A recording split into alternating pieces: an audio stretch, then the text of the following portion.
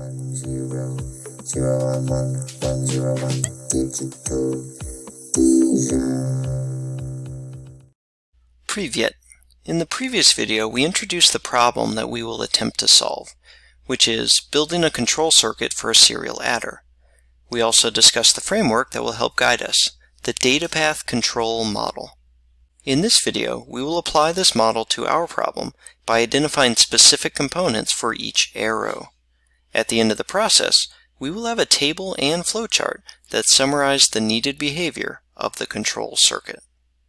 Keep in mind through all of this that we are confining the data path to the basic 4-bit serial adder explored previously.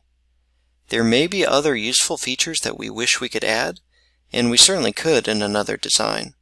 But for the sake of consistency, this data path circuit will not be changed.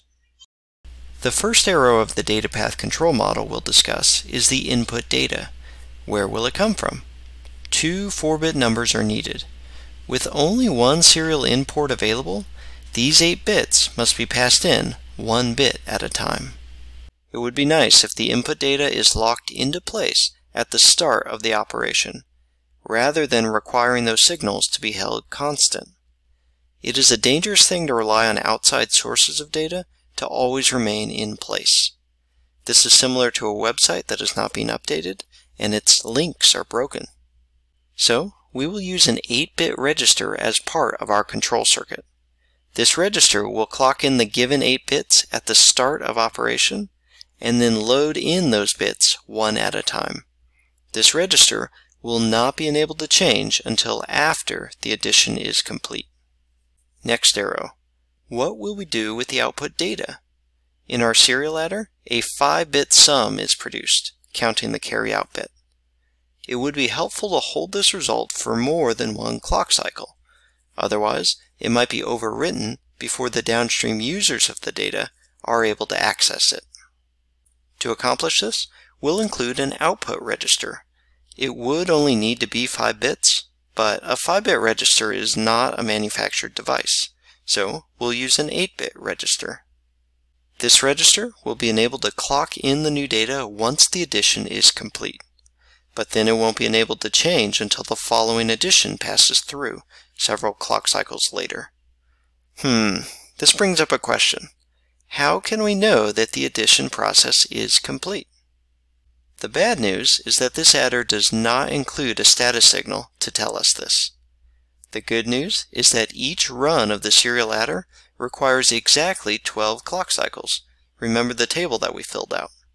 Therefore, we could use a counter to keep track of the number of clock cycles.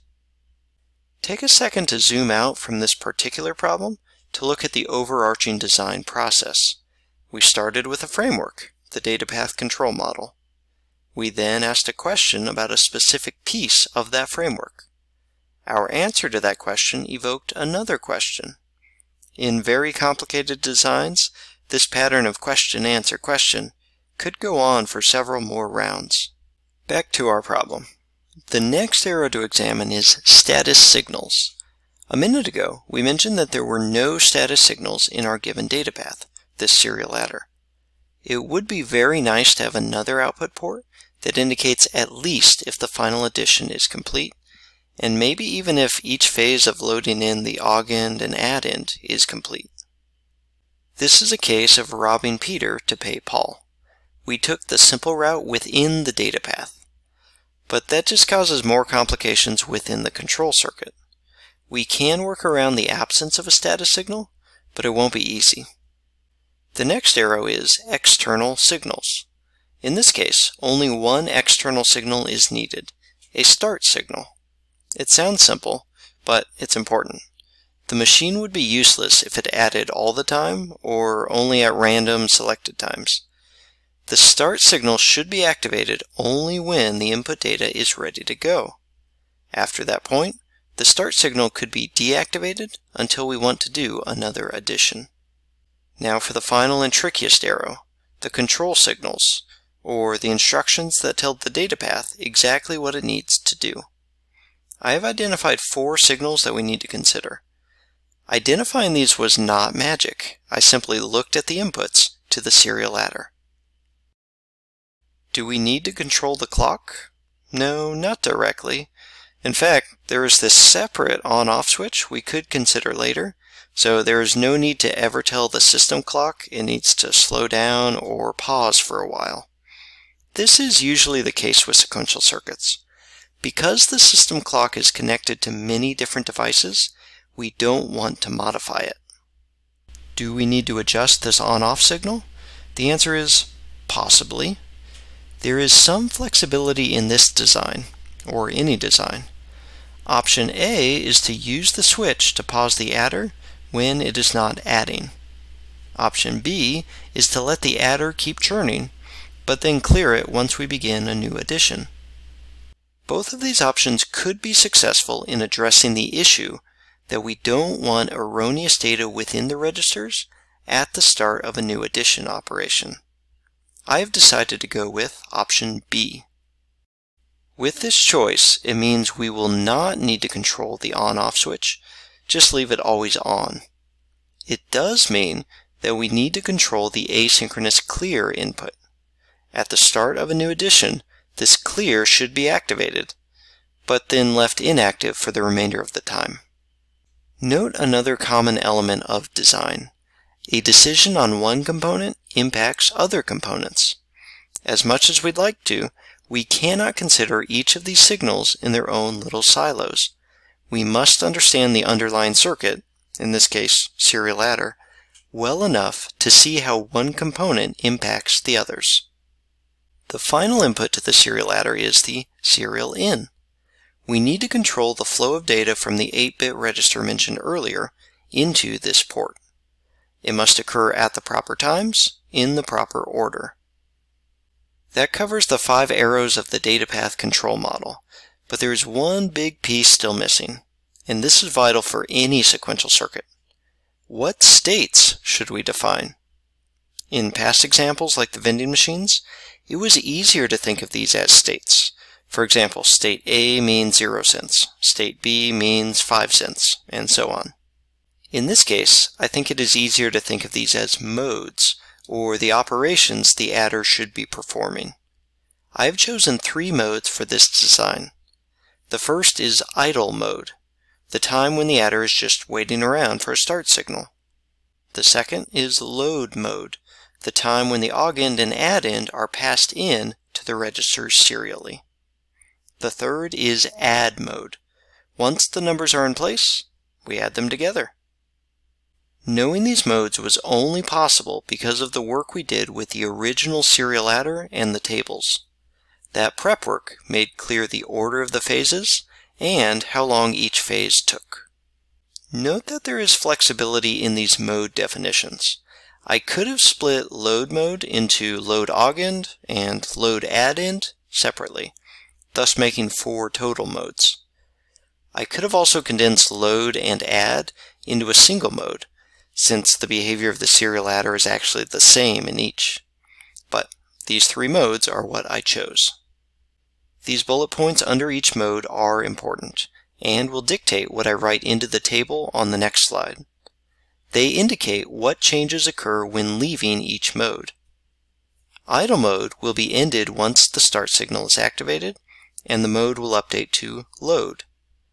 At this change, the adder must be cleared, and the input data clocked into the input register.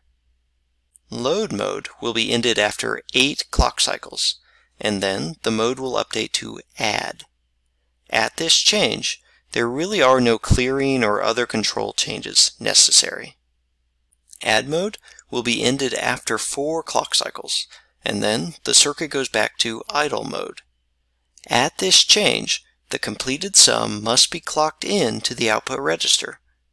Back in idle mode, the cycle repeats and the circuit waits to start adding again. We have said quite a few words already in this video, and almost all of them are summarized in this one little next state table. The overall structure is similar to what we have seen before. There are sections for present state, present inputs, resulting next state, and outputs. The output signals are actually the instructions sent to the data path. They indicate exactly when the adder should be cleared, the output register should be loaded, and so on. let's look at each of the three modes. In idle mode, if the start signal remains low, the circuit simply remains in idle mode. It does not matter what the counter says. None of the control signals need to be activated. The circuit is just waiting. But once the start signal jumps high, the state will update to 0, 1, indicating load mode. Upon this change, several control signals are activated. The counter is reset to 0. The input data is loaded into the input register. And both the adder register and the output register are cleared. Things are happening.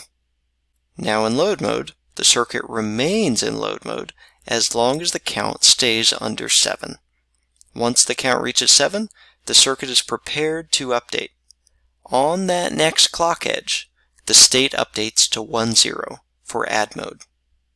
Simultaneously, the counter is cleared back to 0. But why use a count of 7? Because 8 clock cycles are needed to load in the 8 bits, and the count begins at 0. Now in add mode, the circuit remains in add mode as long as the count stays under 3. That makes 4 total clock cycles. Once the count reaches 3, the circuit is prepared to update. On that next clock edge, the state updates to 0, 0 for idle mode. At this change, the output register is loaded with the final 5-bit sum. The addition is complete. Notice how this table is a succinct summary of the whole process. We can also see the same information displayed as a flowchart. There really is nothing new here, so I won't repeat every step. But notice how the rectangles represent the various states, and the diamonds represent decisions to be made. For example, in idle mode, the decision maker is the value of the start signal. If start equals 0, remain in idle mode. If start equals 1, then update to load mode. Does this state change occur immediately? No. This will be a synchronous circuit, so the change will only occur on the clock edge. At that same edge, this box indicates what control signals must be activated. At the moment of change from idle to load, the input register is loaded and the count is reset, among other things. Personally, I prefer seeing the information in table form. Plenty of others prefer it in flowchart form. Both are commonly used, so you should experiment with both.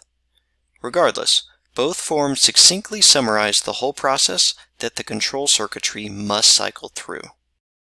But is it a circuit yet? No. We need to convert each of these operations into devices and wires. That will be the goal of the next video.